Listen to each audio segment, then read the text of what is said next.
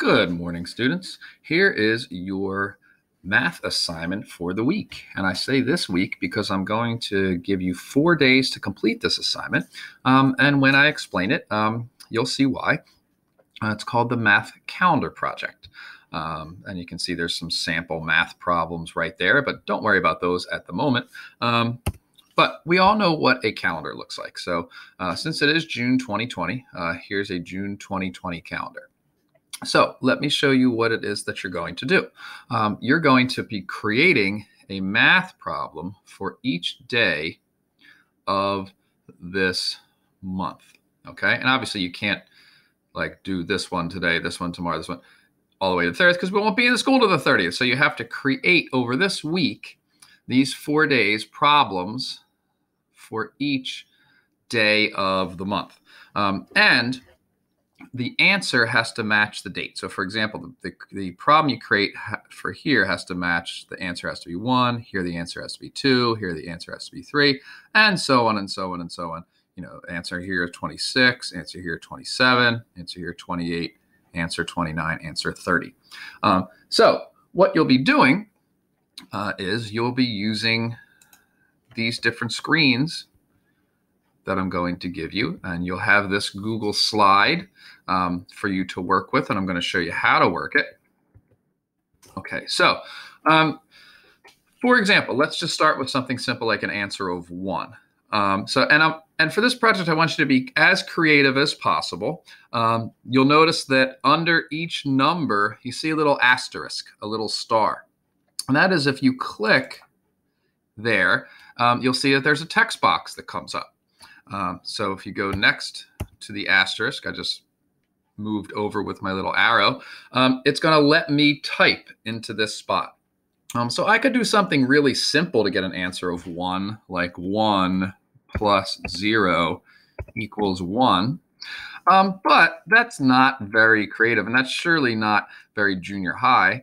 I could do that, but let me try something a little bit more creative. Let's say I wanted to be really creative and I wanted to say something like 22 divided by 22, divided by 22 equals 1. Well, that's surely better.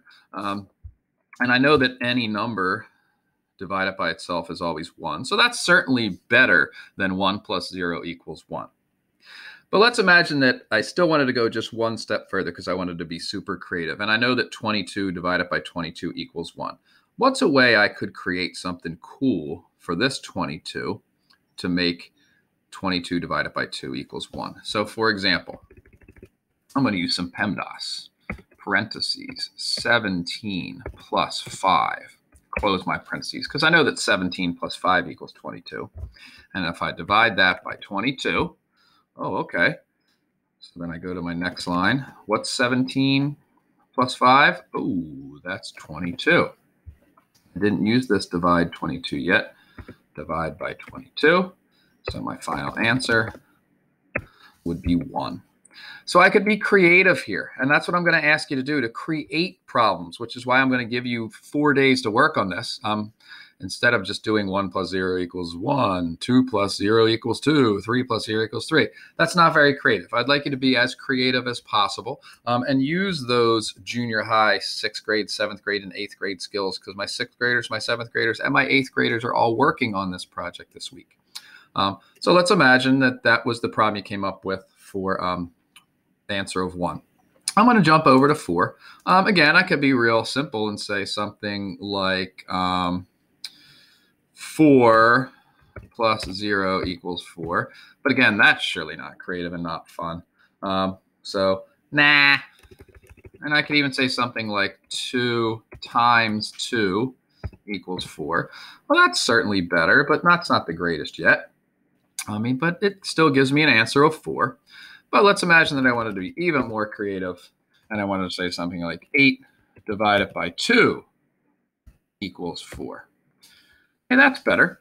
And that gives me an answer of 4, 8 divided by 2. But let's imagine that I still wanted to be more creative. And I wanted to take this 8, kind of like I did over here with taking 22 and expanding it to 17 plus 5. Let's imagine that I wanted to do something like this. Parentheses, 12 minus 4, because I know that that equals 8. Divide that by 2. And that's going to equal 4 because 12 divided by 4, that's 8. Didn't use my divide by 2 yet. Divide by 2. And that gives me my answer of 4. So I would be creative there and then work these problems out, just like I did here. If you create the problem 8 divided by 2 equals 4, or you create the problem parentheses 12 minus 4 divided by 2, show me how that works out to be your final answer of 4. I'm going to show you 2 more. I'm going to show you on the next screen something for 12. And again, I could be real simple and say 12 plus 0 equals 12, but that's not creative. But I could do something like this. I could think, oh, okay, I know that 6 times 2 equals 12. And just so you know, for the times, I'm using that asterisk, which is above my 8 on my keyboard. So, if you want to use that star asterisk for multiply, 6 times 2 equals 12. But let's imagine that I wanted to be creative and I wanted to take this 6 and break it, find a different way to make 6. Okay, so I could do this because I know that 36 divided by 6 equals 6 times 2. All right. So now I have parentheses 36 divided by 6 times 2. And again, using my PEMDAS, I know I have to solve what's in the parentheses first. So 36 divided by 6. Okay, that's 6. Didn't use my times 2 yet. Times 2. So 6 times 2. My final answer is 12. So I can be creative there. All right. And let me show you one more, which would be 18. Okay, so again, 18 plus 0 equals 18, but that's not very creative. So here we go. Oh, you know what? I'm actually going to do 20 instead of 18. Yeah, let me do 20 instead of that. All right, so 20. So I know something like 5 times 4 equals 20. And that's good. I mean, that's definitely better than 20 plus 0 equals 20. But again, I want to be creative here. And I'm going to be even more creative here. I'm going to use 2 parentheses for my PEMDAS here. I'm going to break 5 down into something, and I'm going to break 4 down into something. So watch how I do it. 5, I have 3 plus 2. I'm going to multiply that by 40 divided by 10. Close my parenthesis. And then I take a look. Since it's still PEMDAS, I have to do what's in the parentheses first. So 3 plus 2. Okay, that's 5. Didn't use my times yet. Times. And what's 40 divided by 10? 4. So what's 5 times 4? That's 20. So my final answer would be 20. So again, my answer matches my date. And if I look back here, 1, my answer matched my date. 4, my answer matched my date.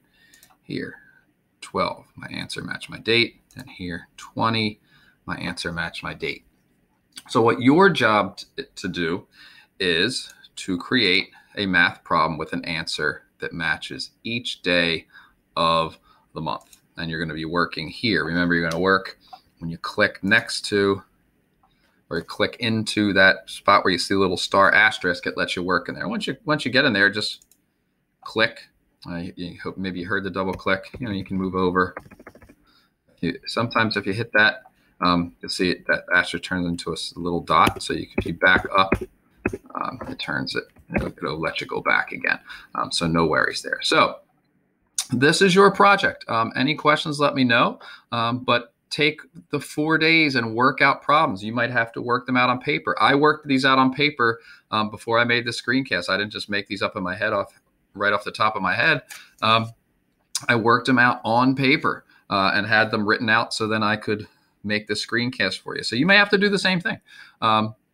Work out the problems on paper, make sure they work, and then type them into the box. And again, you have 4 days, Monday through Thursday, to get it done. And you will have a Google slide without these problems that I did in there for you to work on. So enjoy, be creative. This will count for your grade for the week. And I think this is a pretty neat project. So enjoy it, and I will talk to you soon.